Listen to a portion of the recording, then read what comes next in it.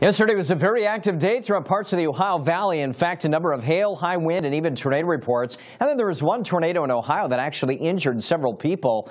So definitely an active day today, not quite as impressive. And we're talking more western rain and snow with Tropical Depression 19 out there. And this could actually become a tropical storm. And if it does make tropical storm status, this one would be Rena. The good news is that it should not affect any major landmass here well east of the United States. And this, again, is expected to kind of lift north and east through the northern Atlantic over the next several days here through the first full week of November. So there's 19. Meanwhile, yesterday we had a number of those severe weather reports in that particular zone. Again, those red dots indicate the tornado reports that we had. Today's severe weather threat, again, is very minimal, but there is a general risk from the Cape and southeastern Massachusetts to the middle Mississippi Valley, and temperatures out ahead of that front still pretty warm, 5 to 15 degrees above average, but then in the wake of that we are quite chilly with many temperatures here below average. 19 in Billings, 33 in Minneapolis, 53 in St. Louis, but again out ahead of that we're quite cool, 88 in Houston and 77 in Charlotte. So again, those temperatures remain a little cooler in the northern tier of the nation.